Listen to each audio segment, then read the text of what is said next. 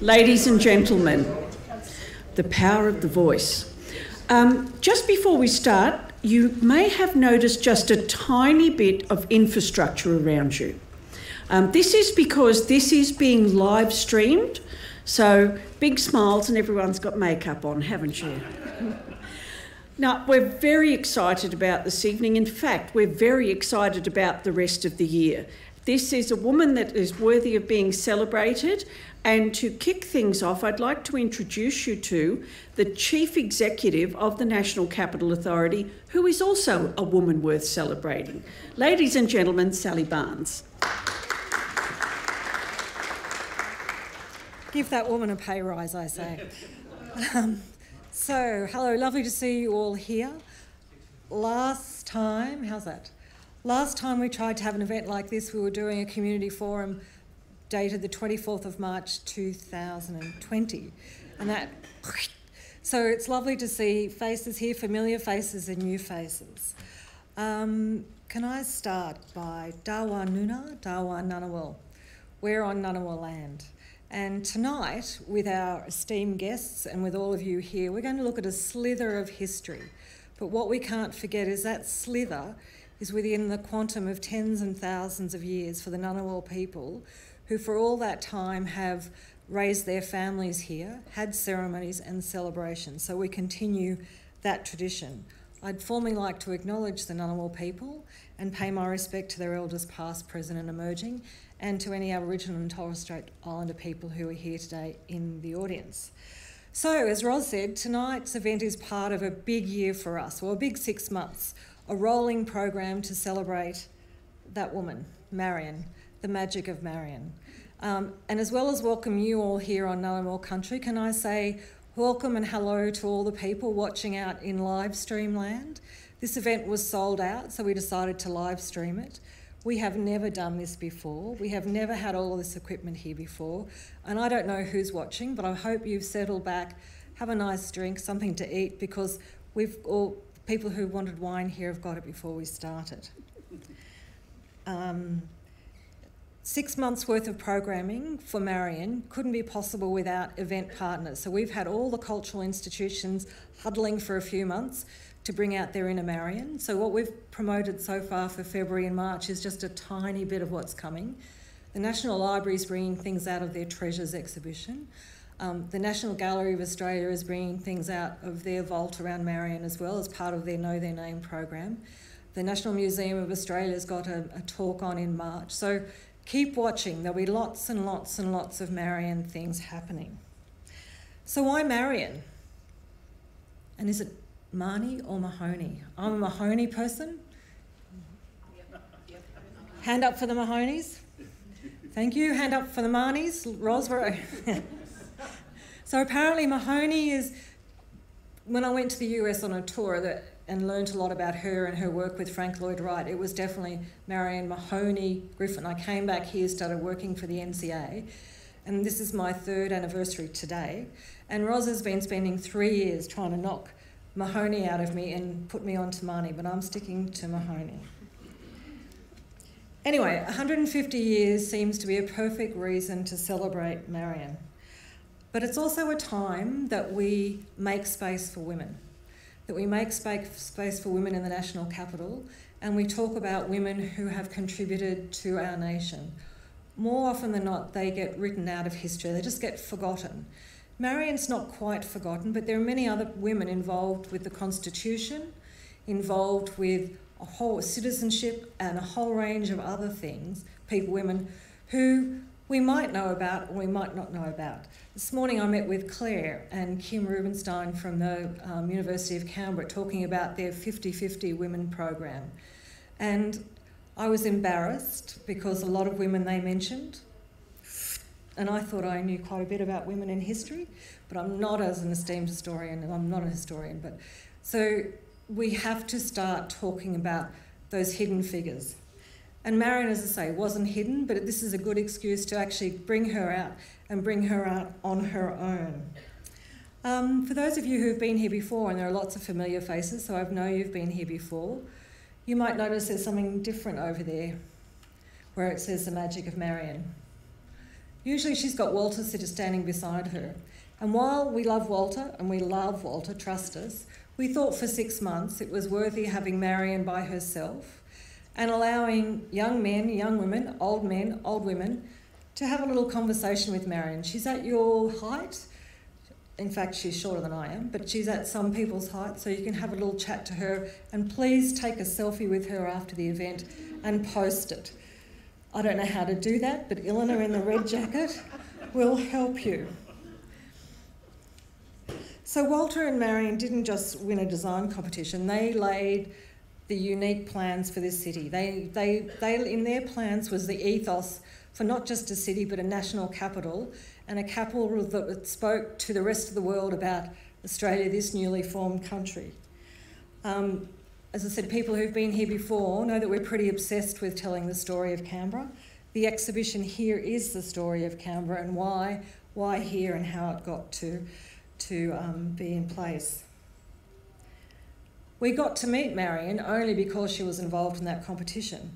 And the need for the new capital, of course, came from the Federation and a new country, and it also came out of one of my favourite processes and one of my favourite books, the Australian Constitution. The bit I love the most, I'm not going to read it all to you. Section 50. Just a minute, what's section 50? No, I'm going to read you section 125, seat of government, under the miscellaneous section. The seat of government of the Commonwealth shall be determined by the Parliament and shall be within territory which shall have been granted or acquired by the Commonwealth and shall be vested in and belong to the Commonwealth and shall be in the state of New South Wales and be distant no less than 100 miles from Sydney. So all of this started when we decided to become a country, a federation. So we've got two experts in their field tonight who are going to take us from what it was like at the time of this document, what was the mood of the nation, what was the world like for women, and that's Claire. Thank you very much.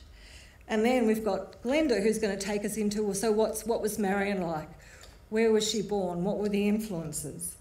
But as I said, can I remind you that we're a COVID-safe event? So I've been told to tell you to stay in your seats, keep your hands to yourself, although you seem like a fairly well-behaved group and I probably didn't have to tell you that. There are water bottles at the front if you need a drink, and once you've touched one, you've got to keep it. And Roz has already told you, in case of an emergency, just follow her because she knows what she's doing, even if she doesn't know how to pronounce Marion's name correctly. So sit back and relax, and I'll ask Claire to start the evening off for us. As a bit of background, Claire Wright is an historian, author and broadcaster.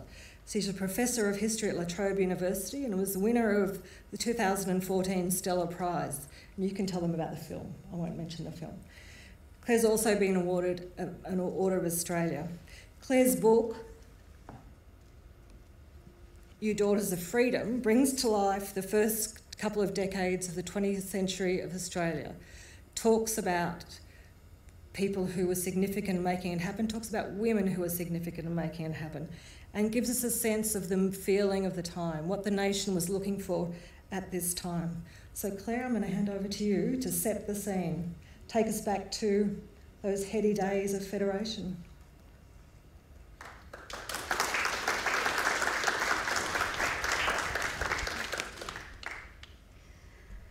Thanks so much, Sally. Just adjust that because I'm about as short as Marion is, even in heels. My talking shoes, as my daughter calls them. I too would like to acknowledge that I am privileged to be here on Ngunnawal country and acknowledge elders past and present. This is unceded, sovereign, stolen land, and it is a privilege for all of us to be here today. I'd also like to acknowledge the Wurundjeri people of the Kulin Nations of Melbourne, where I live and work, for the rights that they give me to be on country.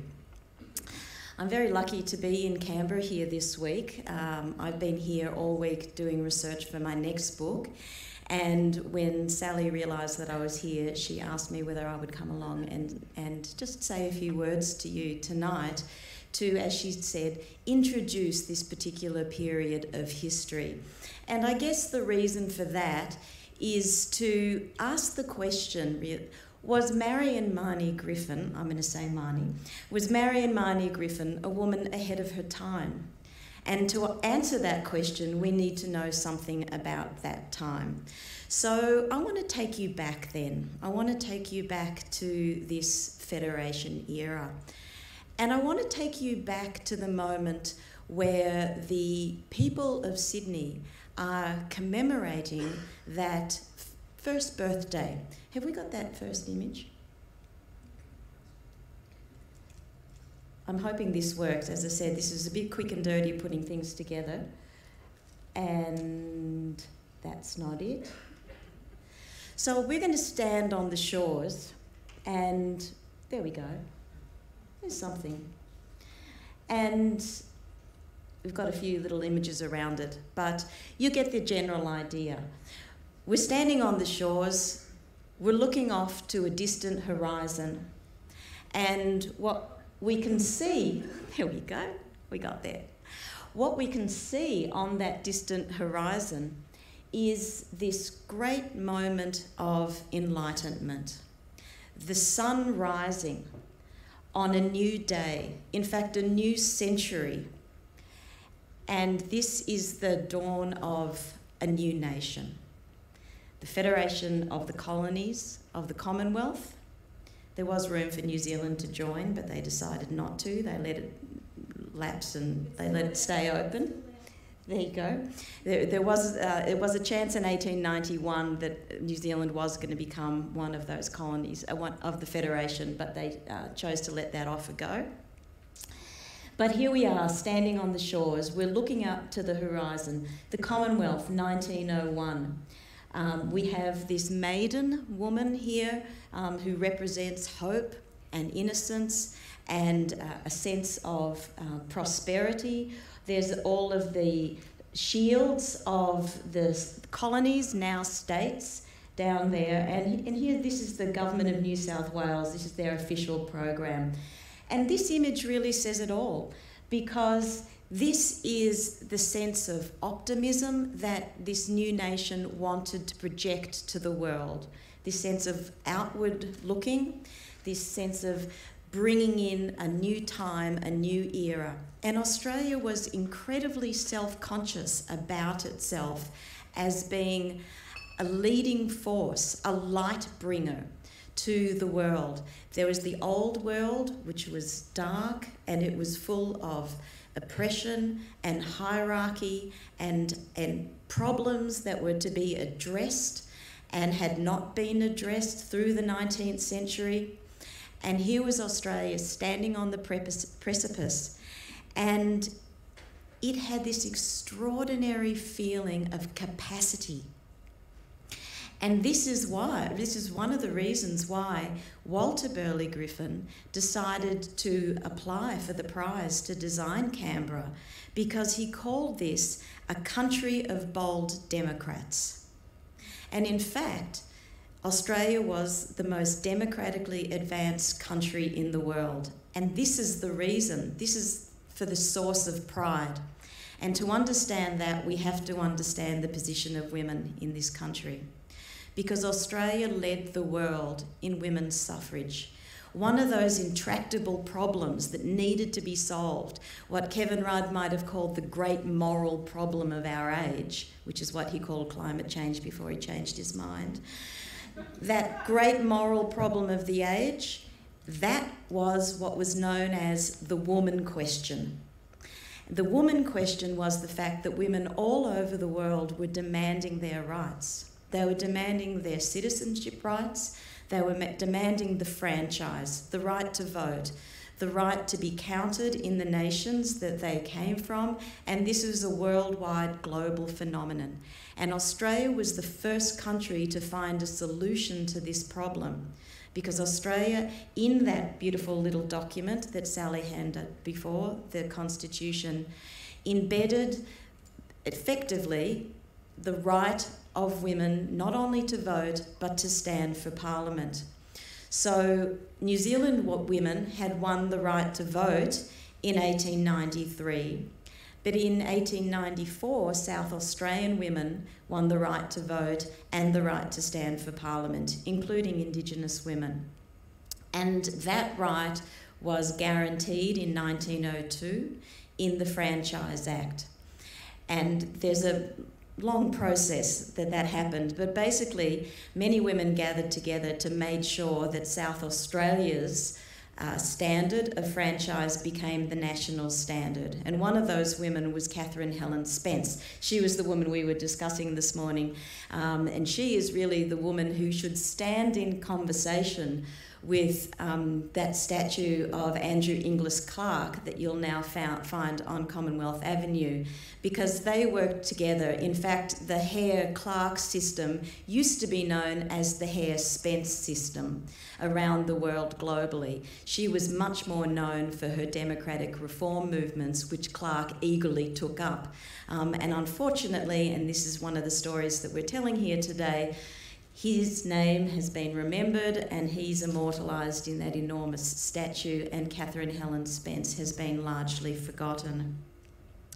But the world looked to Australia. So this process of Australia looking out at the world was mirrored by the fact that the world was looking at Australia. It was looking at this independent, bold, democratic nation that had courageously, it was seen, found a solution to this problem. And the whole world was watching to see what the results of this grand experiment were going to be. Was the sky going to fall in the way that all the anti-suffrage campaigners were anticipating and arguing against? Were the doomsayers going to be proven right? Was this going to be the end of the family? Would women stop marrying? Would they stop having children because they had to spend all that time going to the ballot box? These were the sort of things that were honestly debated. Would they become unsexed? Would they suddenly lose all their feminine charms and graces? This is the sort of thing that the world debated, and here was Australia, the light bearer. Now, I want to make a point about that idea of light bearing and this new dawn, this enlightenment, because there's a racialised aspect to that too. Australia was a light-bringing nation. It was also a white nation. So the first piece, that Franchise Act that Australia brought in, that enshrined those democratic rights that it became globally renowned for, that was the second piece of legislation passed. The first piece of legislation passed was the White Australia policy, well, what became that, the Immigration Restriction Act. So let's be very clear that Australia was a nation that was proudly British, it was proudly white, it intended to keep things that way. So was Marion a woman ahead of her time? Well, she was very much of this moment.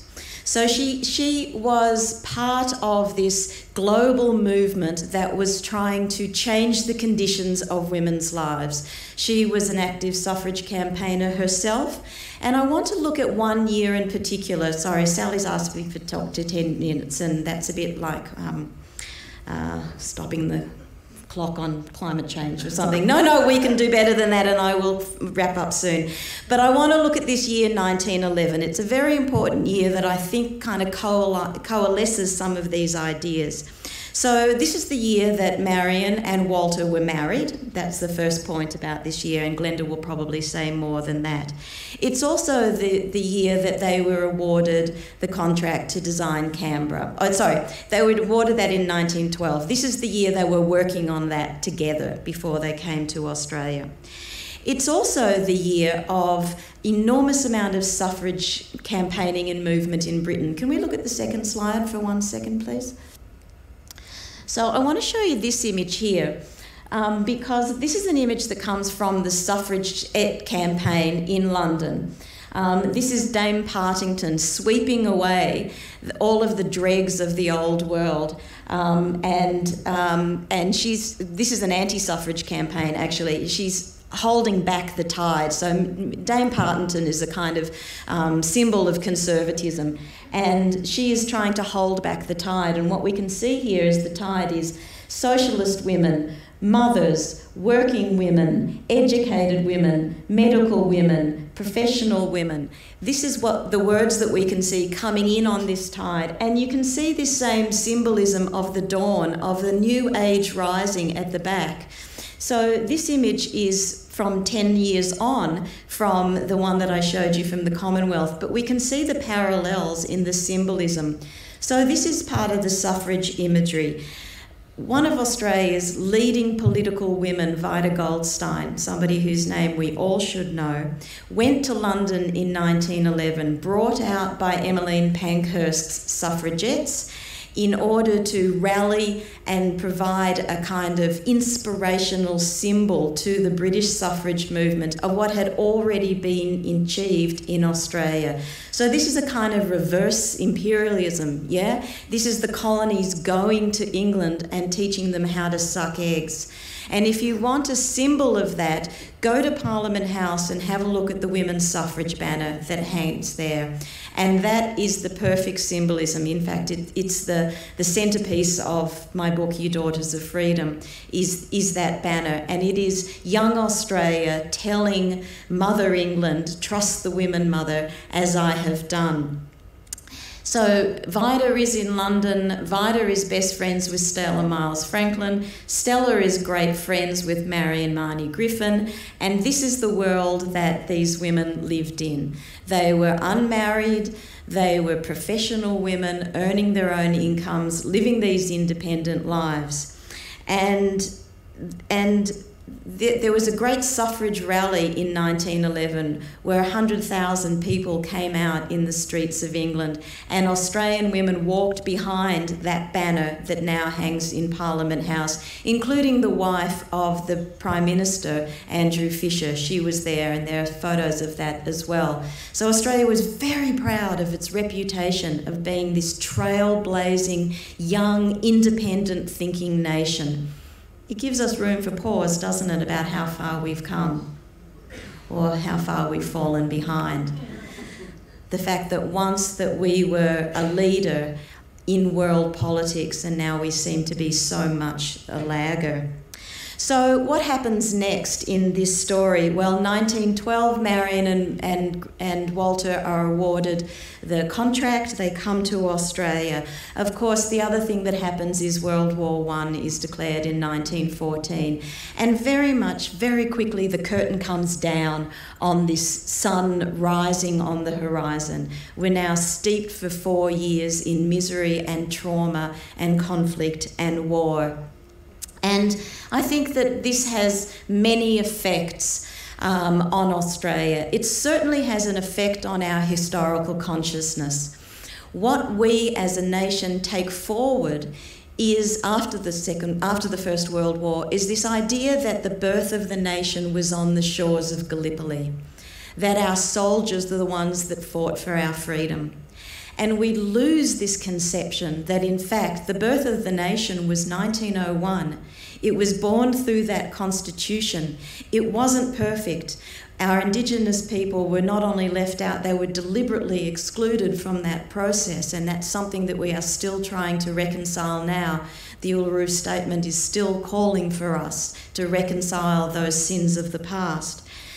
But what also happens when that cloud of war comes down is that imperialism starts to take over again, this sense of us being followers, and we lose this sense of ourselves being this brave young democracy. I think it's interesting that later on Walter and Marion reflected that their vision for Australia that they had laid out in 1911 wasn't, or not Australia but for Canberra, that their vision wasn't in fact realised, that they were stonewalled bureaucratically all the way along. And Marion actually said in a letter to Miles Franklin that Walter's time in Australia was, and this is her line, a perpetual battle, one might say, against empire. So that idea that Australia kind of gets held back by conservatives at the moment, that it was really perched to try something incredibly new. Of course, also what happens in that moment when Gallipoli overtakes this first decade of young activism and progressivism in Australia is that the women who were part of that movement are forgotten, that we have as a nation lost in our historical consciousness that women like Vida Goldstein and Catherine Helen Spence were globally recognised leaders and diplomats and spokespeople for this nation. And I think we can see in that a parallel that Marion Griffin also gets lost in the narrative.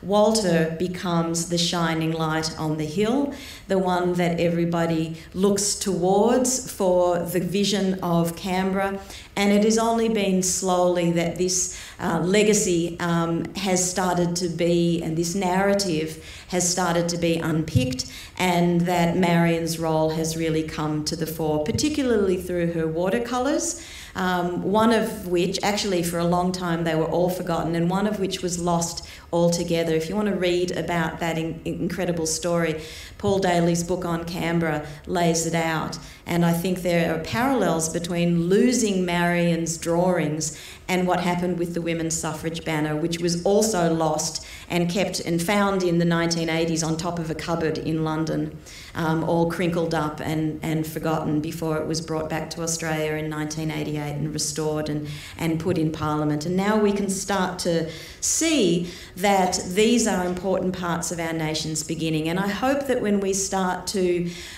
bring back, I don't think these are hidden parts of our history. I think they are buried. They've been buried by ideology, they've been buried by mythology, and we have to work really hard to excavate them again and bring them back into the light. And so I'm delighted that through Glenda's work and through the work of the National Capital Authority in exhibitions like these, that we are really starting to once again be able to see the full extent of the complexity and the interestingness, that's not a word, of our history. So I'll leave it there and hope that maybe you have some questions later on, and I'll hand it over to Glenda.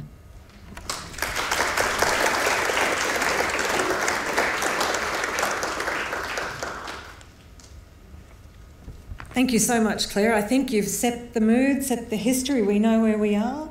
And just before I hand over to Glenda, who will introduce us to Marion and really give us that in-depth story of Marion, just before I started at the NCA, I went and did a tour in the United States, a Frank Lloyd Wright tour, architectural tour. It was fantastic. And the fellow who took it was a Frank Lloyd Wright aficionado. He'd been doing it for a number of years, and part of the tour, so we started in Pittsburgh, went to Falling Waters, went to Chicago, went to Oak Park where Frank Lloyd Wright has his studio, which Marion managed. She wasn't just the secretary who paid the bills, she was an architect, she ran that studio. She was in charge while Frank was off. And it was into that studio where a young architect came, and he of course was Walter. So she was not just a wife, she was an architect, she was a practicing architect, and she was there. Anyway, as part of the Frank Lloyd Wright tour, one of the options was we could go into the bowels of the Milwaukee Museum and see some of Frank's, because Frank was a control freak, so any house he built everything, including the wallpaper and the furnishings and the furniture and all the rest. So we were being taken in, if we wanted to the bowels of this actual museum to see his wallpaper books, and we had to put white gloves on, and it was all very, very exciting, frish on. But anyway, what took my eye was on the ledge there in that room was one of Marion's watercolours of Canberra. And so our tour guide, speaking to the curator at the Milwaukee Museum, because I went, that's Canberra, that's Marion, I live there. Hadn't taken this job at that stage. It was like, Marion, Walter, it was like, when you're away from home and you see something, it's like walking onto a Qantas jet. So it was a bit like that. Anyway, so the tour guide turned to the curator and said, they did some good stuff. Wasn't it a shame? Isn't it such a shame that towards the end of her life, Marion had to get snippy and ask for more recognition? If she'd only, and the other guy went, if she'd only just kept her mouth shut and went into history. So, true, I was flabbergasted, speechless, said to my friend, oh, and she's like, Sally, back off, it'll be all right. But I made it known that I didn't agree with them and that was ridiculous. And so for me, this is quite personal. This is paying them back. So, I didn't say that publicly. And I'm sure they're not watching. I forgot it's live stream. You can't just chat like it's just people here. Anyway, so this is for Marion, this is for her. She should have got snippier probably a bit earlier. So on that note, to hear about Marion and to learn about why she was the way she was, what were the influences on her and how she felt about her place in history, I'm going to hand over to Glenda Corporal, who's a well-known journalist and author. Next book. I'd say you're probably the definitive Marion. Do you call yourself Marion expert? I think we're going to. Yes, you are. Maybe. Wonderful. Anyway, Glenda, can you please introduce us in more detail to Marion? Great, thank you very much. Thank you. Great, well, thank you. Two very impressive women I have to follow, but thank you very much, Claire, for introducing the time, and I want to go over a little bit of the same thing, but more with an American focus, because when you look at Marion, you do, and you just look at things through Marion's lens, you do see a sort of richer, more three-dimensional sort of social view of the world. Now, I think it's pretty amazing to be here on the lake, celebrating Marion's 150th birthday. I mean, Marion grew up on Lake Michigan herself. The lake was very much part of the Griffin plan, was very much part of Marion's early life. And Marion herself was, as Claire's mentioned, I think very much ahead of her time in a lot of ways. But she was very much involved with community. She wanted to bring people together. She herself didn't want recognition. She was quite happy for Walter to get recognition. But she would have liked the idea that people are coming together in Canberra in this sort of ideal city that she and Walter dreamed up on a cold winter in 1911. So she would have been pleased that we're coming together to discuss some of her ideas and literally to be here on the lake, which she fought for, was part of their plan, and I hope I'll tell you a little bit more about that. The other thing is I've been interested in Marion for some time, and I've lived in Canberra, I've lived in Washington, also Beijing, I've lived in London, many capitals, but most cities have founding fathers, and I think that you can argue that Marion is a founding mother, or she's certainly a founding person in the history of Canberra. So I'm trying to actually elevate her beyond, well, she's Walter Burley Griffin's wife, she's a little bit more advanced than you think. So I would sort of think if you were to have a Mount Rushmore of Canberra, that hopefully that her face would be on it. And that's the next challenge. So Marion Marnie Griffin, that's a favourite photo of mine. We'll just go to the next slide. Now this is Marion's famous drawing. This is sort of why we're here today. This is why Canberra looks like what it is today. When Marion and Walter were working on the plan, Marion really threw herself into the actual drawing side of things, and it was meant to be an ideal city nestled into the environment. But it's this killer drawing that Marion did in cold winter of 1911 that sold the judges on the Canberra plan, and I think it's what we look at today. And I'll hopefully sort of take you through some of Marion's drawing skills. So we'll go to the next slide, thank you. Now, when I was researching Marion, I wanted to write a book about her. I've written several books. I couldn't find a publisher. People were saying to me, really ever we know about Walter Burley Griffin, there's books about Griffin. So I ended up researching, getting drawn into her story. But I couldn't find a publisher, so in the end I self-published and paid BookPod to have it on their website. So it was a struggle to get the interest and to get someone interested in books on Marion. So I sort of feel there is momentum which has evolved in the interest in Marion. It's good to sort of see that almost from the grassroots up in a way. Now, when I did this book, in a way, how do you make someone that people don't know about sort of famous? And you talk about their relationship with other famous people. So here I put her with her husband, Walter Burley Griffin, which, we all say Marion Marnie Griffin, wife of Walter Burley Griffin, but also Frank Lloyd Wright, who's still one of the most famous architects in America, and she worked for him for about 13 years. So I'm trying to put her, well, I was at that point trying to put her in between these two famous men, but it's sort of good that we're here today, that we're sort of trying to elevate her perhaps to the next level. Can we move to the next slide? So this is sort of roughly the pattern of what I'll talk about. Go through her early life and try and then come to a conclusion about her legacy. And I just want to make the point, before we go to the next slide, why study Marion? Why bother? Why look at the history of Canberra? Why look at the history of Australia? Well, capital cities, and I've lived in several, are important in bringing the country together. It's the one thing that the nation, and you see Australia very divided in some ways at the moment, it's one unifying factor. And capital cities are important in that, in their role, but also in the buildings and the layout and all the thought and the ideology that goes into the capital cities. So we'll just go to the next slide, because I'll show you. This is January 6th this year. A huge day in American history. This is what happens when you forget about where your capital city is, the importance of buildings. This is what happens when you promote division, set one side of your country against another.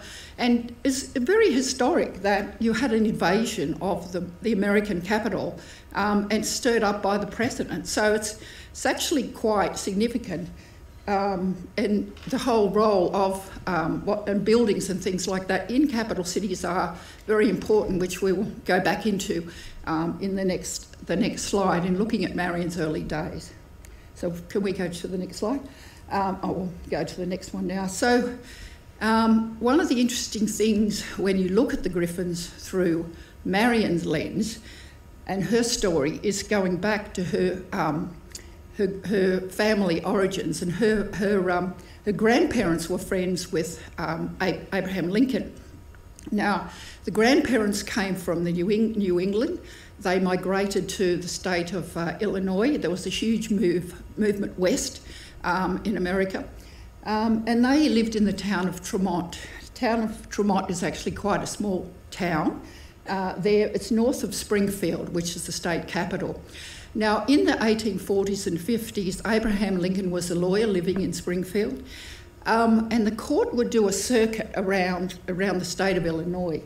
And so Abraham Lincoln was a lawyer. He would travel around to the major towns and cities, and he would visit Tremont. He would visit the town of Marion's grandparents. Marion's grandfather was the local doctor. He was quite a big wig in the town, and they would have people over. They were very community-minded. So the town of Tremont was very big supporters of Abraham Lincoln. But I suppose one of the points I'm trying to make is that Lincoln's sense of a self-made man, of social democrat, of being a very idealistic person coming from a very ordinary background was something that infused Marion's family. So we'll go to the next slide. So Marion was born in 1871 in Chicago. Her mother had moved from Tremont to Chicago. She was a teacher. And 1871 is a very big year in Chicago. It's the year of the Great Fire. And a lot of Chicago, which was a very growing city in the Midwest, was burnt down. And that actually led to a great rebuilding of Chicago, which saw it becoming an architectural centre. But Marion's parents decided to take her and her older brother, out of Chicago to the north, to a lovely town on the lake to the north of Chicago. So we'll go to the next slide. They went to this place called Evanston, which is it's commuting distance from Chicago, and she grew up in her first 10 years of her life literally living on the lake. Now, Walter grew up he was younger than her, grew up in Western Chicago, but she grew up on the lake. So I hopefully can add this argument of the lake being part of Marion's thinking. We'll just go to the next slide. Now, Marion talked about in her diary or in her book, Magic of America, she describes this ideal childhood she had growing up, living on the lake, roaming free. She was quite a tomboy, but in her description, she describes as sort of standing on the lake being so important to her growing up. And you can see this observation of nature, this love of nature, and this very independent young girl. She loved to climb trees, and growing up as sort of quite an independent, feisty woman. Move to the next one. Now, Dwight Perkins is quite interesting. He's her cousin. He's a little bit older than her, and he also grew up in that area around north of Chicago. Marion was named after his mother, Marion. His father, Leslie, which was Marion's uncle, fought in the Civil War for Abraham Lincoln, and he came back and he was injured and died quite young after Dwight was born. But Dwight himself did also have this view of growing up on the lake. The family was very sort of fiercely environmental. And so Dwight was sent out to work at the age of 12 because his father had died, and he ended up working in an architect's office. And Chicago having been burnt down, there was a huge amount of rebuilding. So Dwight decided to become an architect, or he got to work in an architect's office, but he saw architecture as a sense of social justice, of a way of building communities where you had parks, you had spaces for children, you had that ordinary people could live in good conditions. So Dwight, I think he was only a few years older than Marion, they had common thoughts, and so Dwight actually went off to MIT to do an architecture degree, and there's no sort of exact evidence of what he said to her, but I believe he inspired her to also to become an architect and to go to MIT. So we'll just move to the next slide. So this is MIT in Boston around the time that Marion went, 1890. And, you know, she was unusual. She was the second woman to do an architecture degree. Her degree was financed by the daughter of a wealthy woman who was a friend of Dwight Perkins' mother. So in that sort of circle that Dwight Perkins' family mixed in. The first woman to graduate from architecture in MIT was a woman called Sophia Hayden. She could never get a job as an architect. She ended up having to be a teacher, and at one point she had a nervous breakdown. So, you know, it was pioneering, was quite pioneering. We'll go to the next slide. So Marion graduates, comes back to Chicago. Now, one of the things that she's very good at is drawing, and she expanded her drawing. She took drawing lessons. She loved drawing nature. So you'll sort of see some recurring themes here of her love of nature. This is a drawing she did for Marshall Field's department store. But I'm just sort of showing you Marion's drawing and her love of nature, incorporating of nature in what she does. We'll go to the next one. Right. Marion came back. First of all, she worked for her cousin Dwight, who would employ a woman architect. But she also did some commissions on her own. Marion was a Unitarian, and the Unitarian churches are very community, very environmentally minded, as was Dwight's family, as was Marion Perkins. She was asked by her Unitarian minister to design a church, and this was built in Evanston, north of Chicago. You can see here the light coming in from the ceiling. You can see also a mural that she did on the back wall, that's of Christ on the cross, but also the idea of these planter boxes where she's bringing in the outdoors into the church. Go to the next one. Right. So Marion came back, worked with Dwight. Dwight fell on hard times, and then she worked with Frank Lloyd Wright. Now, Frank Lloyd Wright was in this broader circle that Marion and Dwight were in. His uncle was a Unitarian priest or minister in the south of Chicago. Marion Perkins went to his church, but they were like-minded in the sense of being environmental and very community conscious. So we're about 1896, 97. They were working in downtown Chicago, but Wright lived in Oak Park in the west of Chicago. He wanted to have an office an office near his house. So he and Marion effectively designed an office or a studio to adjoin to his house in Oak Park. And one of the things they wanted to do was have a separate entrance to the house. So Marion designed these sort of vertical stalks, which were meant to be wise birds. And so you can actually go to this today, and you can go in through to the studio through the pillars that Marion had designed. Just next slide. And this is the Oak Park studio that Sally would have been to. There's several rooms there, but this is the studio where Marion worked, and Walter joined about 1901. So this is where Marion and Walter would have met, and there's a number of rooms attached there. So they would have been working sort of side by side with Frank Lloyd Wright. I'll go to the next slide. Now, Frank Lloyd Wright realised Marion's skills as a drawer. Now, Frank Lloyd Wright's architecture was very unusual. It was quite geometric. People talk about the Prairie School. There was a lot of horizontality in his architecture, and it was unusual. So in a way, he had to sort of sell his unusual designs, and he sort of pushed Marion into the drawing side of it because she was so good.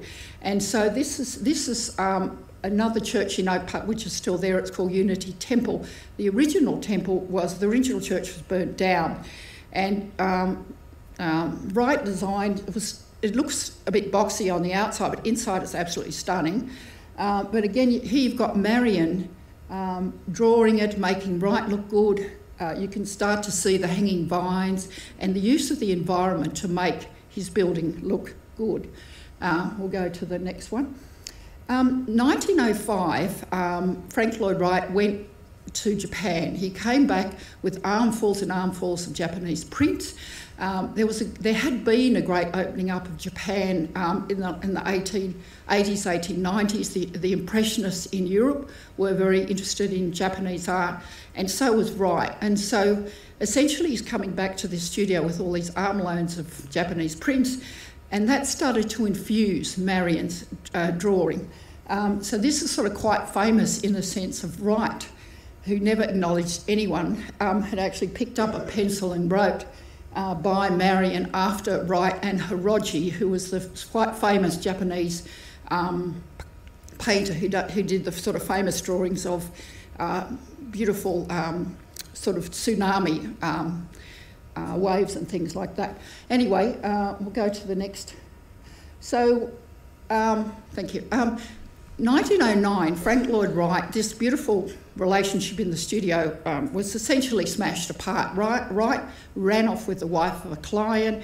It was very scandalous, and the studio, and this was the beginning actually of a hatred between Marion and Wright, because she sided with his wife. So there's a lot of history in the bad relationship subsequently between Marion and Wright. But anyway, she moves back to downtown Chicago in a place called Steinway Hall, where Walter had already moved. He'd already had a fight with Frank Lloyd Wright over money. So she meets up in Steinway Hall with Walter, who had an office in the top of Steinway Hall, which had been designed by Dwight Perkins.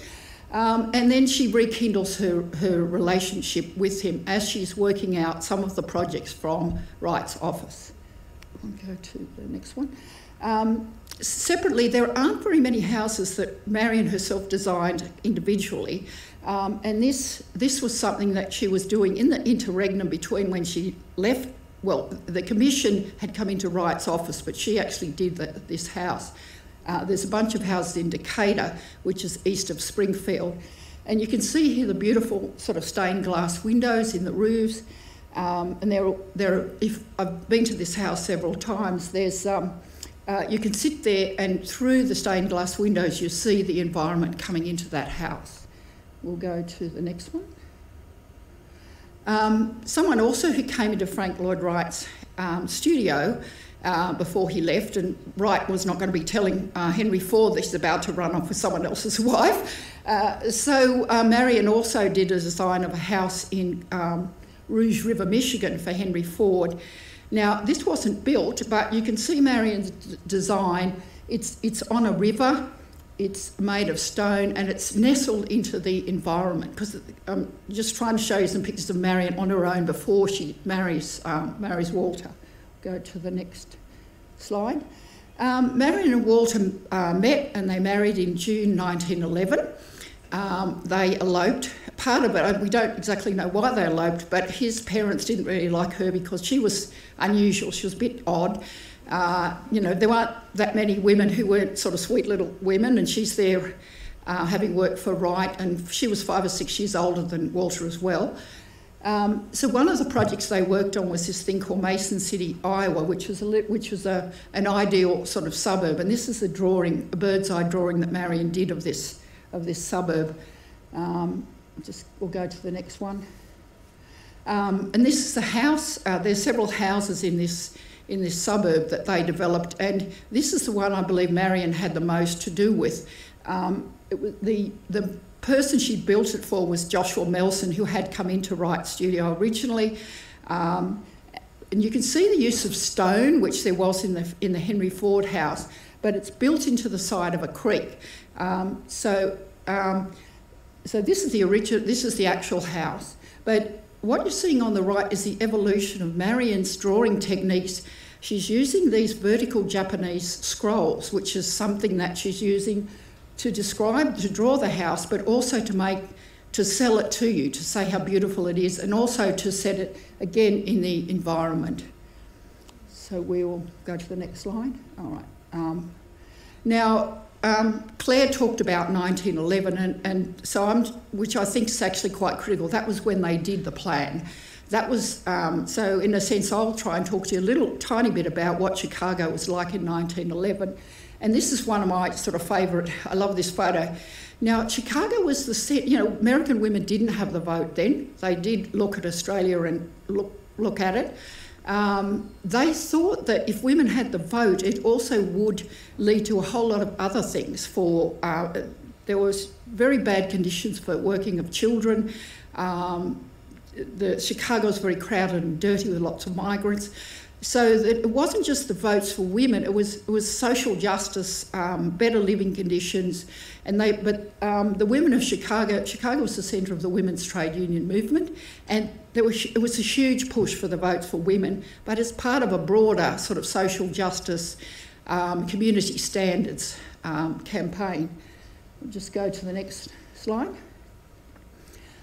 One of the women that was prominent in Chicago at the time was a woman called Jane Addams. She had what's called a settlement house, or she was reasonably wealthy and used some of her wealth to set up a bit more advanced than that, but a house in the south of Chicago where people would come to help the poor, but also come together for community and arts. And Marion, and the first meeting of the Chicago Arts and Craft movement was in Hull House, which she founded in 1898, and Marion and Frank Lloyd Wright were there. But Jane Addams was a sort of almost a symbol. She was the first American woman to have a Nobel Peace Prize.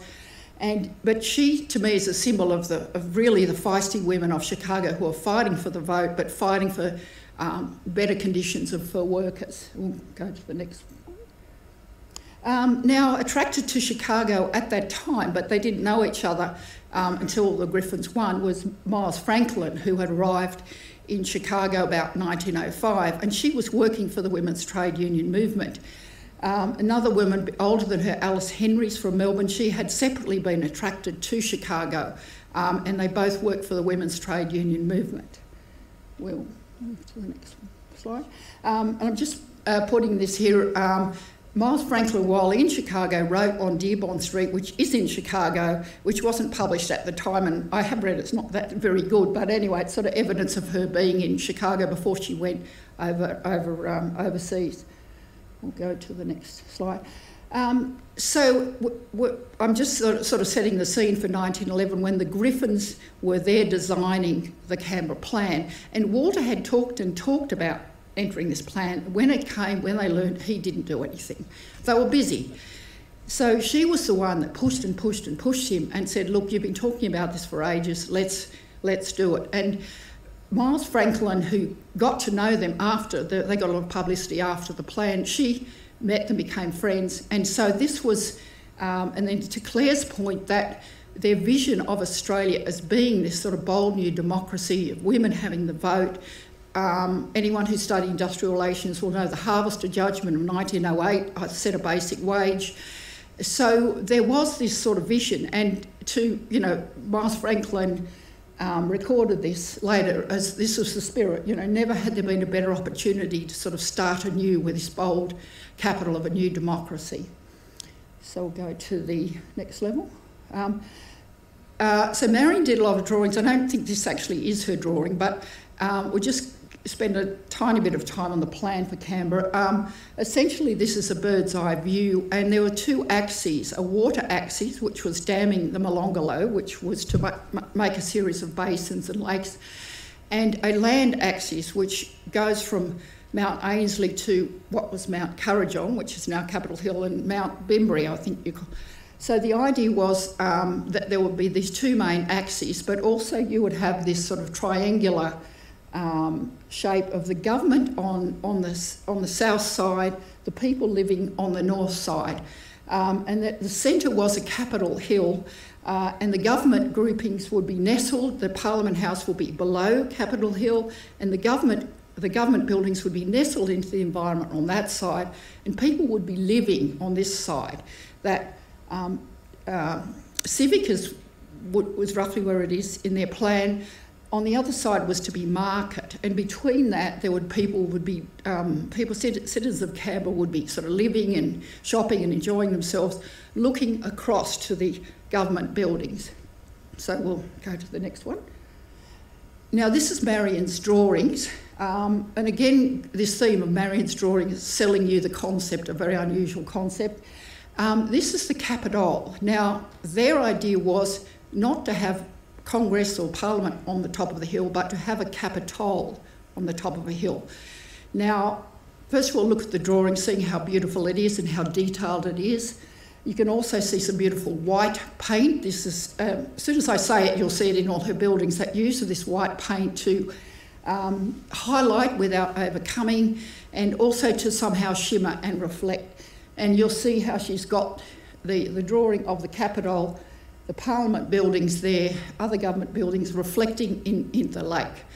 We'll just go to the next slide.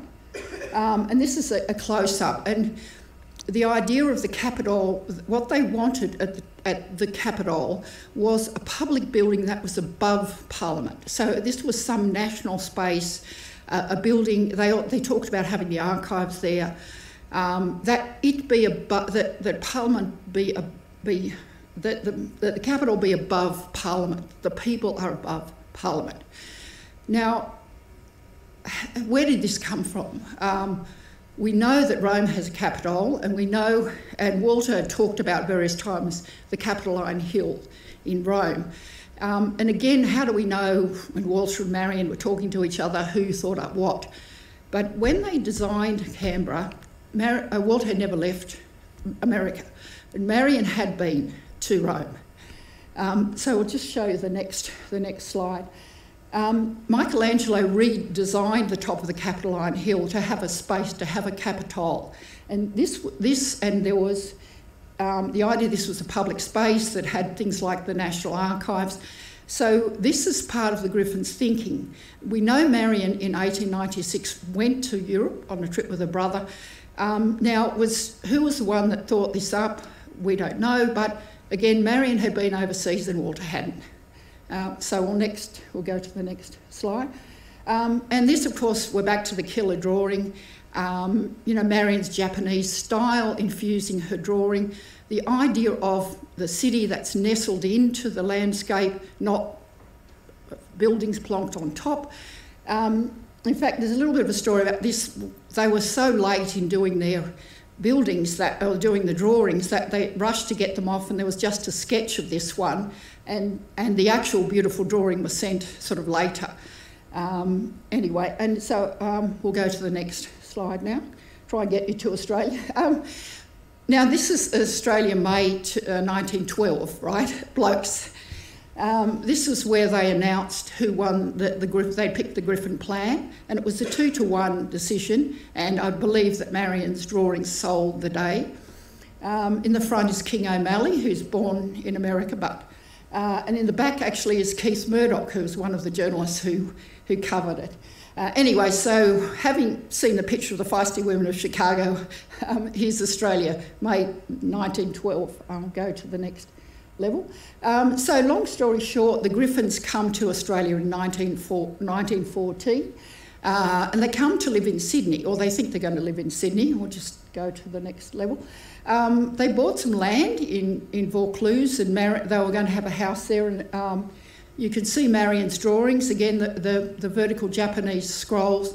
But in the end, Walter's job was in Melbourne. He was Federal Capital Director, and that was a full-time job. And in the end, Marion ended up moving down to Melbourne. We'll go to the next one. Now, Walter was working full-time as Federal Capital Director, but he had this idea that he wanted to evolve an Australian form of architecture as well. One of the people who came into their office was a Greek Australian called A.J. Lucas, who wanted them to design a cafe for him. Now, while a lot of people say this is Walter Burley Griffin, having shown you Marion's church, Marion essentially threw herself into it. You can see that the light coming in from the top. You can see the mural at the back. You can see this infusion of trees and plants in this whole layout. We'll just go to the next slide. This was called the Fern Room, and again you've got Marion was using lots of ferns. It seems to me like a pre-Art Deco sort of feel. She designed the seats, and there's something underneath for the women to put their handbags. She even designed the menu and the invitations, and Dame Nellie Melba was at the opening of it. So this was quite a cool cafe. But I think you can see Marion's sort of view of the world being infused into this. We'll move to the next slide. Now, they commissioned a woman, Bertha Murfield, a landscape architect, to do this mural at the back of the cafe. By this time, the Griffins had actually fallen in love with the Australian bushland. And they, just as the architects of the Prairie School in America wanted to incorporate the American environment in their architecture, they were very interested and passionate about the Australian trees and plants and how different they were from European trees and plants. So Marion, in fact, became very friendly with Bertha Murfield, who did this mural. But she threw herself, I think there was that element of also her being frustrated in that Walter's full-time working on the Capitol. She's helping out with some projects, but she threw herself into the study of Australian plants and trees. So we'll just go to the next level. The Griffins did lots and lots of bushwalking. They, in Sydney and in Melbourne, every weekend they would go, lots of weekends. They really studied Australian trees and plants, and again, loved the natural environment. In fact, Marion said as a child, she would, you know how people say if you go outside you're going to get sick. Well, she would say if I go inside I'm going to get sick. So she was always wanting to go on bushwalks. And we'll go to the next slide. So Marion really threw herself into drawing the Australian bushland, and Bertha Murfield invited her on a trip to Tasmania, sketching trip to Tasmania. And that's Marion on the left. You can see sort of very tall and skinny, a little bit stooped. Bertha Murfield and another Australian painter, Tasmanian painter, Mabel Hookey. So they went on this sketching trip, and this is the beginning of what we call Marion's forest portraits. We'll go to the next one. Oh, Marion took lots of photos, and these are actually in the National Library. Go to the next one. Now this is her one of her most famous ones. There she is. They went to Southport in the bottom of Tasmania, and she had this sort of feeling of Australia being this ancient land close to the South Pole. And this was one of her most beautiful ones. She sketched it, and when she came back to Melbourne, she drew it on silk. Again, the vertical Japanese screens, and she also wrote that, you know, in Australia, she said the archangel who created Australia was, you know, the best in the world, and you don't have to make anything up, you just draw what you see. So this is sort of the beginning of her, what we call her forest portraits. We'll have a quick look through. That's another one she did, and another one there. And this one, a few years ago at the Block Museum, which is in Evanston, north of Chicago, has got some of the prints, and they did an exhibition of her forest portraits. And there's another one of this. There's another one here, and this book called Drawing in the Form of Nature, which I think you can get on Amazon, and it's really stunning. Go to the next level. The Griffins had this idea of planting the hills of Canberra with all the different plants of Australia. Now, in a sense, it was impractical, but I think that was where the idea of Red Hill is. And so Marion, now living in Melbourne while Walter's working there, is throwing herself into the study of it, and also colour coding. How do you colour code all the plants, the red ones, the wattles, all this sort of thing? And so she worked on these booklets, and these two are in the National Library. There were about 8 of them. So it was meant to be a guide for people of Australian plants. Go to the next one. Now, here we are about 1920, and Marion and Walter living in Melbourne, they built this house, a one-room house called Foliota, which apparently means mushroom.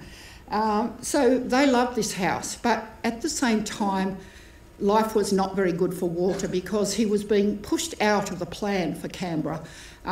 There were lots of different factors. You can have a whole lecture on Walter's fight with the bureaucrats. The first reaction to their plan was a lot of people thought the lake was way too expensive, and that pervaded in Australia for years. A lot of people didn't like this young American guy coming out, telling people what to do. A lot of the public servants were a lot older. Some of them fought in the Boer War. They were sort of engineers. Anyway, there was many fights. So by 1920, Griffin effectively was pushed out of the plan for Canberra. But the Griffins had decided, well, they still wanted to do an ideal city in Australia. So we'll go to the next one. So hence their idea of Castle Crag. If they couldn't do Canberra, if they couldn't do this ideal city, they wanted to do an ideal suburb, and they had originally thought of living in Sydney. So they bought some land, they formed a consortium, bought some land in Castle Crag, and this is showing the Griffins loved to canoe, and in fact it was Marion, when she was like courting Walter, that suggested they buy a canoe together, canoeing around the rivers of Chicago. So the canoeing came from her. We'll go to the next level. So when they went to Castle Crag, it was pretty denuded. The trees had been all sort of cut down. So they set about replanting. We'll go to the next one. Now, this is Walter's design. This is the idea of setting the city into the contours. And in the case of Castle Crag, it slopes down into to the water. And so they did the curved roads, the idea of being that the roads should be in the contour of the environment, not, again, plonked on it. And that also allowed the houses to look out. We'll go to the next one. Marion again set herself about selling the idea of Canberra, of Castle Crag, this ideal city with their unusual buildings, a lot of stone. Now you'll start to see in Marion's drawings the white paint, the vertical scrolls. So the Greater Sydney Development Association was the consortium they formed, and the first 2 houses are called GST 1 and 2. Go to the next level. So this is them building these houses which were very unusual in Castle Crag. Let's just go to the next level, see what that's... So that's a Marion drawing of it, again trying to sell people because they were unusual. A lot of people didn't like them. Banks would not lend to people to build the Griffin houses in Castle Crag. Again, Marion's trying to is selling this idea of a community in the environment. Just go to the next level. This is another drawing. This is the Grant House where the Griffins ended up living for a while in Castle Crag. Now we'll go to the next level now. Hopefully we can click on the left-hand corner, and this is in the National Film and Sound Archives, and this is a video, a Castle Crag, a little sales video, and this is Marion. There she is. These women have come up to Castle Crag to see this unusual suburb, and she's not sitting talking with them, she's entertaining them, she's selling them the idea of this unusual suburb. So they're driven up, I think, from Sydney, and there's the guy here, the guy you'll see here, I think, drove them up. He's having a cigarette. And they had, one of the houses they had flat roofs, they're having parties on the houses, and this was Marion. Marion's this sense of community. It wasn't just unusual houses, it wasn't just roads, curved roads. She threw herself into, their house was always open, she'd always invite people over, and she threw herself into entertaining, turning Castle Crag into a community and attracting a whole lot of people to that suburb, which made it infuse life into it. Go to the next one. This is Marion in the garden with, that was Walter's father came out.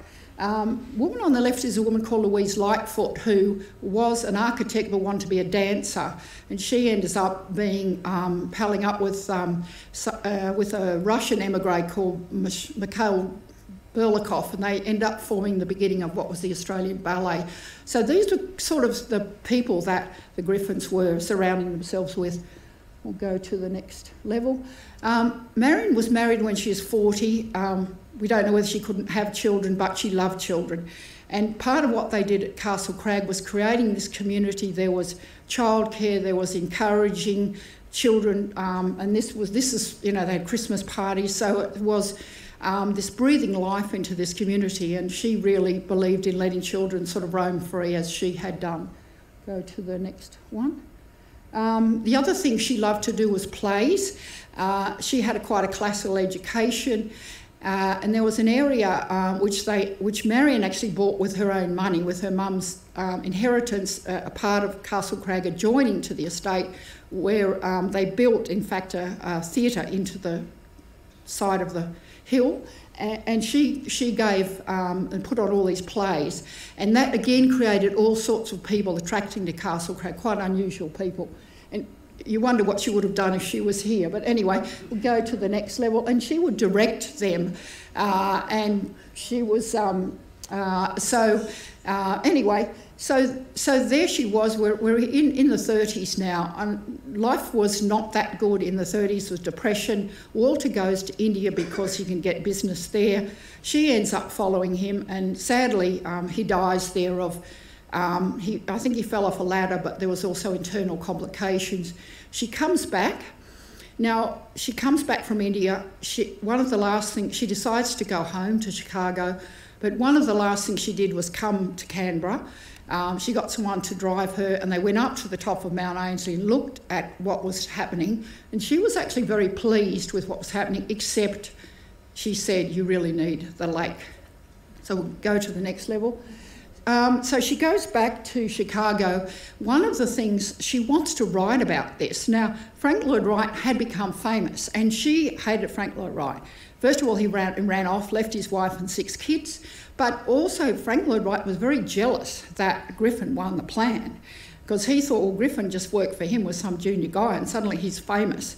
And so all sorts of jealousy. And another thing, when a lot of people wouldn't deal with Wright when he came back because he had left his wife and children, and some of the things at the Mason City, some of the people gave the work to the Griffins, not to Wright, because he was sort of scandalous and a bit tarnished. So this animosity developed between the Griffins and Wright. But Marion, in coming back to Chicago from 1937 onwards, was trying to say, well, look, this is what my husband Walter has been doing, this is what we've been doing in Australia. And so this Magic of America, which she tried to get printed, and she wasn't able to, but it's now been digitised, is what we use a lot today to give the insights of the Griffin, so of what the Griffins did, what her insights were. And I think her doing this kept a lot of things on the record. So we'll just go to the next one. 1961, she dies. She's living with her niece. She's in poverty. Nobody really knew her. What she didn't know was by this time, Robert Menzies, bless his cotton little socks head, was pushing for the lake.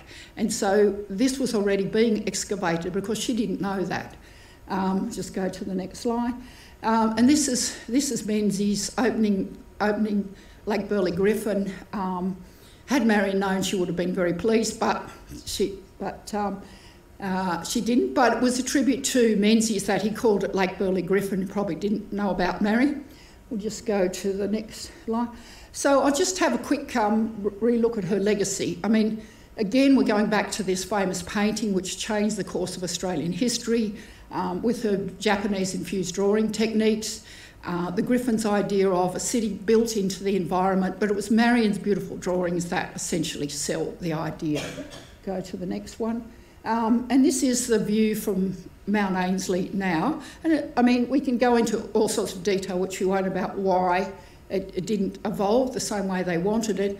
But it is pretty amazing that 1911, you see her picture, and then, you know, today you can sort of see this. So we'll go to the next level. Now, part of the Griffin plan was to have this Capitol above Parliament and it being a public space. Now, when they put Old Parliament House where it was, that wasn't where Parliament House was supposed to be. And Griffin himself said, if you put that there, you won't be putting Parliament House where he wanted it, which was a bit further up the hill, nestled into the hill. Ultimately they picked the site, Capitol Hill, that's where the Parliament's got to be. Romaldo Jurgala was inspired by the Griffin plans, and I've met him and talked to him, he's sadly died, but when he was studying architecture in Rome as a young man, the Griffin plan was actually on the walls of his university, because he's told me that. So he then was involved in designing, or I think it might have entered a competition for what we call New Parliament House, and part of it was the people over the top. You can see the grass is that Griffin plan, and it's not that obvious from here, but it's quite. His whole point was to get a Capitol, something of the Griffin's plan in that design. Go to the next one. The National Arboretum, I went a few years ago, and it's actually stunning. It's really beautiful. I think people have done a great job, and they do pay a tribute to both Griffins in it.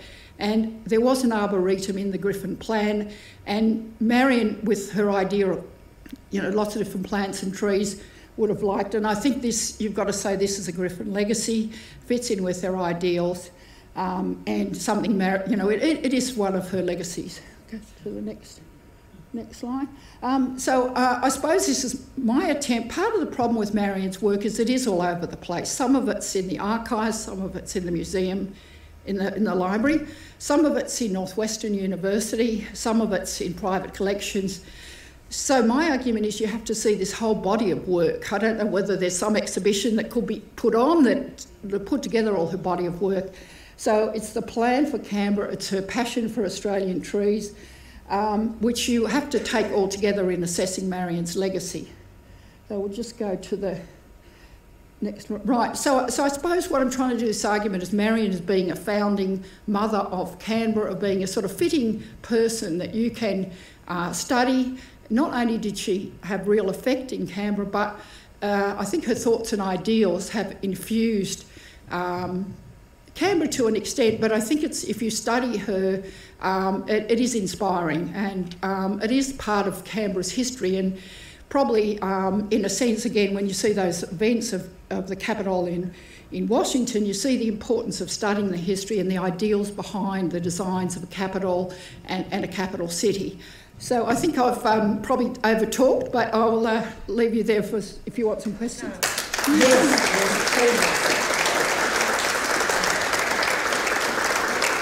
Ladies and gentlemen, Glenda Corporal.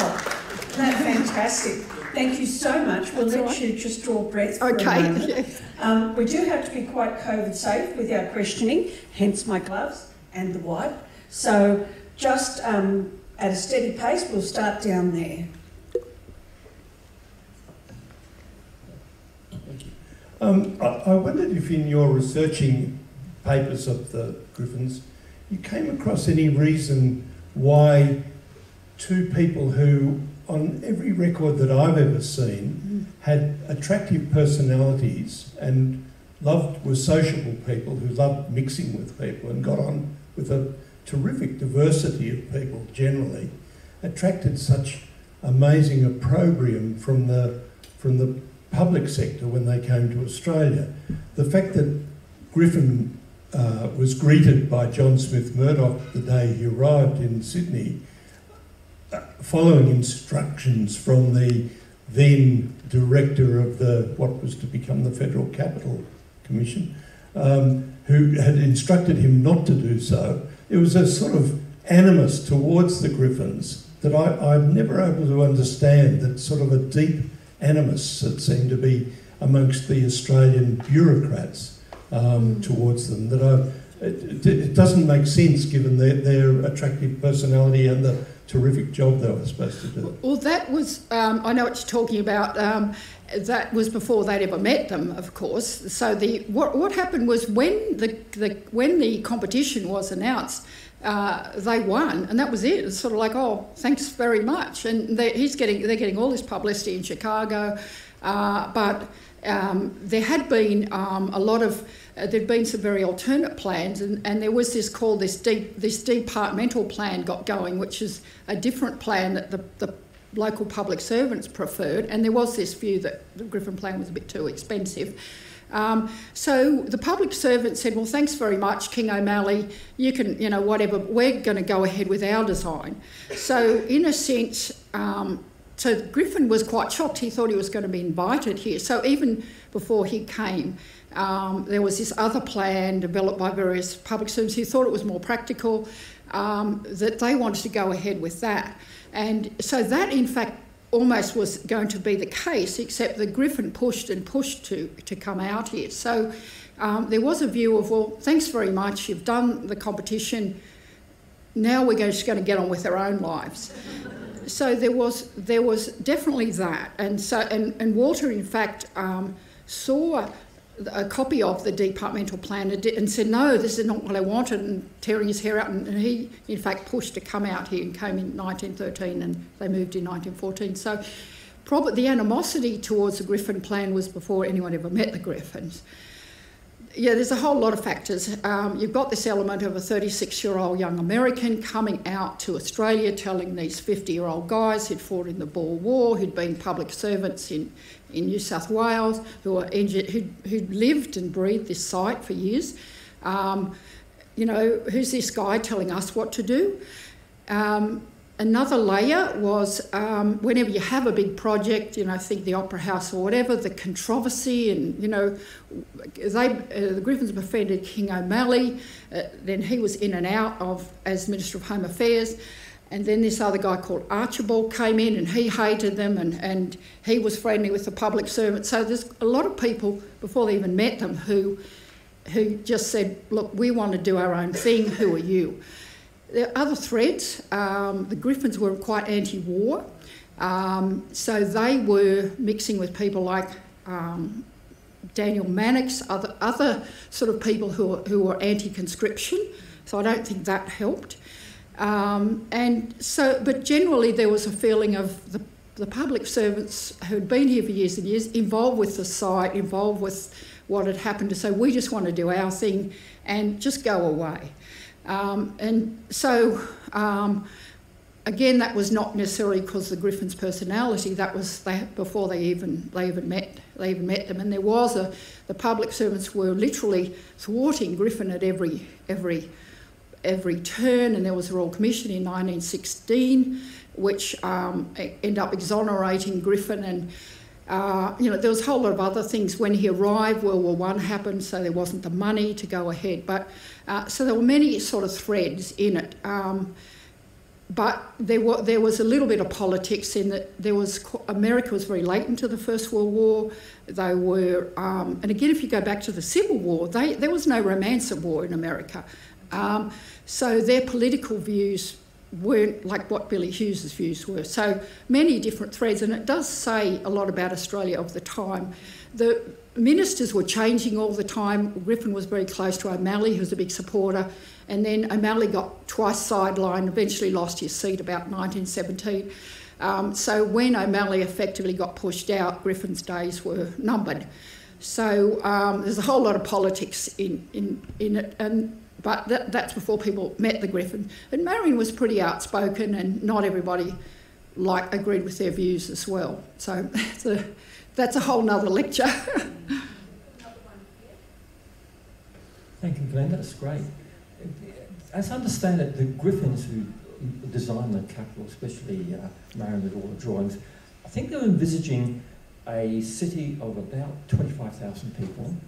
We are now approaching 500,000, 20 times that. Yes. If they could see the capital as it is now, evolving, from your insight of understanding how they thought, have you an insight of what they would think of how their capital is today?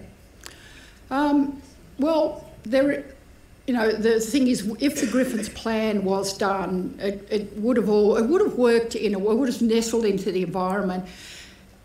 One factor happened, World War I happened, and one of the changes was the War Memorial. Now, if you had not got that War Memorial, the area on this side was meant to be very live. It was meant to be civic there, market there. People would be living, and there was supposed to be a casino. What they called a casino was a public building where the War Memorial is, and that whole way was meant to be a pub. People would be walking there. And there was supposed to be on the water, like a sports stadium. So there's Griffin apparently did accept the War Memorial idea. I think they would have been disappointed in a lot of ways, but I think the idea of a city on the lake, of people who can live here and really enjoy the environment, I think that's what they would have definitely liked that. And I think regardless, that's what has been preserved in their plan, I think. A city that's nestled into the environment and people can enjoy a more perhaps outdoor life than you can in a lot of other capitals. So, I think they would have been disappointed. There is an argument to say, well, hey, there are only 2 people in Chicago in 1911. They did pretty well. I mean, the government gazetted the street plans after Walter was put out. So for have 2 people on the other side of the world that we're talking about today and still affecting the design of Canberra, I think that's not too bad. But yeah, there would have been things they would have been disappointed in. Yes.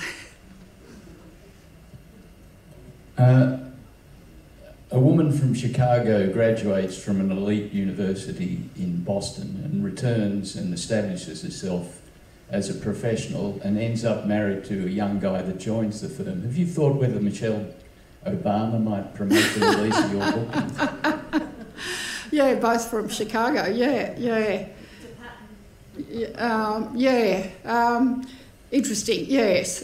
In fact, when Obama came out, I was trying to get the government to actually get him to go and see the Griffin drawings. I thought that would have been amazing, but never happened. So an interesting idea. Maybe Michelle can play Marion in the movie version. Anyway, any other questions? Yeah. We've got one over here, Glenda. Hi, Glenda. I'm a member of Red Hill Regenerators, as well as being a volunteer for the NCA. I just wanted to advertise that on the top of Red Hill are Marion Marnie Griffin's original plantings of callistemons, which was part of her plan for the coloured coding of the hills. And they're being heritage listed, and they're over 100 years old, and it's still the original plants that she actually chose the particular specimens that went in, and also, so callistemons, grevilleas, and some sturtsteads have been planted. So people can go up to the top of Red Hill, go to where the cafe is, go to the left of that, and down below there, and one of the paths that go through, you go through the Callistimans. Oh, well, thank you. I didn't know that, and that's amazing. Yeah, it's great to see what she was trying to do.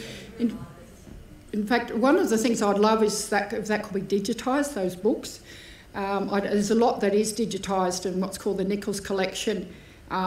Nichols used to work for Griffin. It was their family donated it to the library, but those books aren't. And I think if we could, we'd get it'd be interesting. But I didn't know that, so it's nice to think that some of her work, and you can see her love of the red in that red Tasmanian bark photo, infusing her work. Anyway, thank you for that. Yes.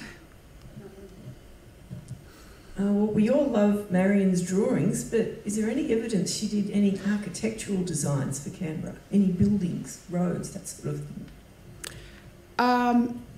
Well, none of the Griffins in their ideas, none of their buildings were built.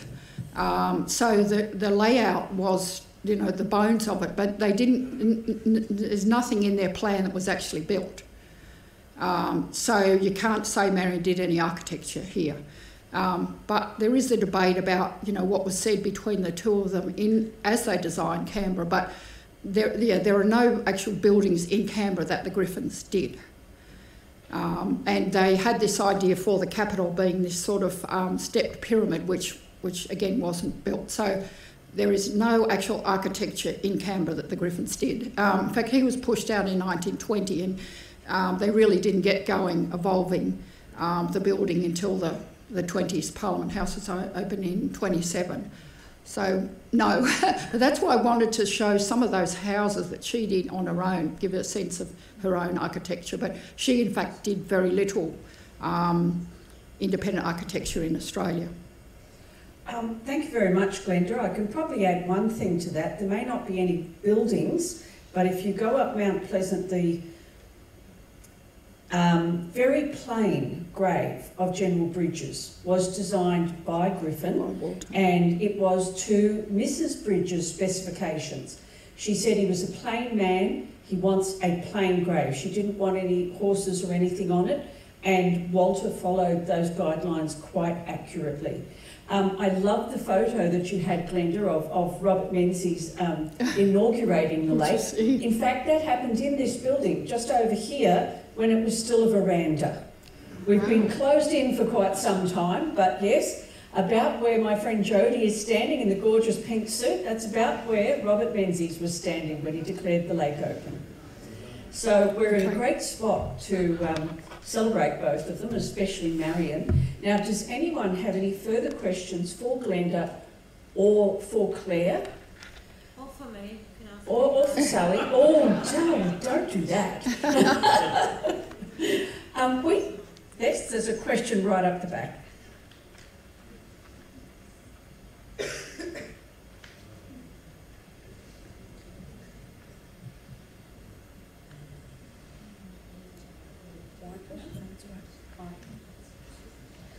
I just wanted to mention regarding the Callistiman plantation. Oh, yeah. That is actually maintained by a park care group called the Red Hill Regenerators, and they maintain it to the extent that if any foreign trees or non-callistamans start growing there, they get pulled out, and the integrity of that plot is kept by a local land care, park care group. Amazing. Well, good luck. I just actually want to point out, I'm on the board of the Griffin Society. Peter is from running the local Griffin Society, and he has this vision of having a Griffin Institute, which I think the National Capital Authority, in fact, itself suggested. So that's another idea of preserving perhaps some of the Griffin ideas, but that we have an institute or something that you can study more of what the Griffin's idea was and maybe broader their idealism. But the plants and the environment are a key of their thinking. So, given that it is Marion's birthday on Sunday, I will make a little ad for the National Carillon, which the NCA also looks after. You've probably seen some of our media that's gone out about a new bell 12 months ago, which has been christened the Ngunnawal Bell, and about new clappers and all the work that's going on. So currently, we like to call them our chime of Carillionists. I didn't know what a group of Carillionists was called, so I made it up. Our chime of Carillionists are practising like crazy on the instrument, running it in like you would run in a motor in a car. But on Sunday, one of our best Carillionists, Thomas Lau, will be playing ragtime and Chicago blues in honour of Marion. Thank you. So that'll be 12:30 to 1:20.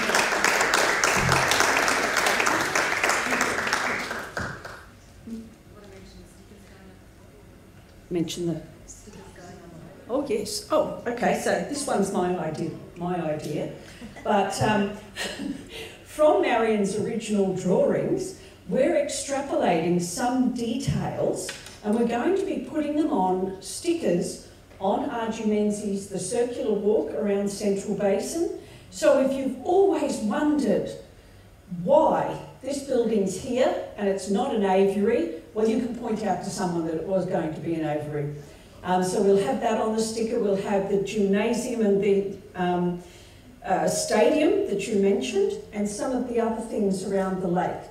So your Central Basin Walk just got a little bit more interesting. Now, as I said, it is Marion's birthday, so we do have a cake to cut. Now, because of COVID, we can't give you a slice. But wait, there's more. We have individually boxed cupcakes for you to take home.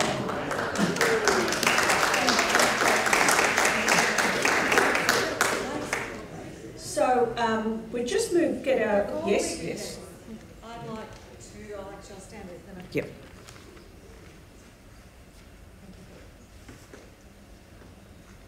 First of all, I'd like to thank all of the partners who helped put this together and the staff, and especially Peter. You've been a wonderful... The Walter Burley Society has been a fantastic help, and your passion for Marion has not gone unnoticed. You're not going to get wine, but I need to acknowledge the space you've left for all of us to make Marion the staff for this next 6 months. So thank you very much. But what I'd like to do is thank Claire and Glenda. It's been fantastic. I learn so much every time I listen to both of these people. I go away and I keep thinking. I have shower thoughts and I come back to work. So everyone's going to be terrified and hope I don't go near the shower for the next couple of days, because it'll be like, what about we do that? And what about what they said? And how do we do that? But yes, so can you join me in thanking them for a fantastic talk tonight? And a very small token, and because of COVID you can't share this either, so you have to take that with you. But I think we're now going to move over, and while you can't eat the cake, you can watch our guests cut the cake. So, Ros, over to you. And to the live streamers, head back to your life, keep pondering, keep learning about Marion, come to Canberra, see it for yourself, and have a great Marion year.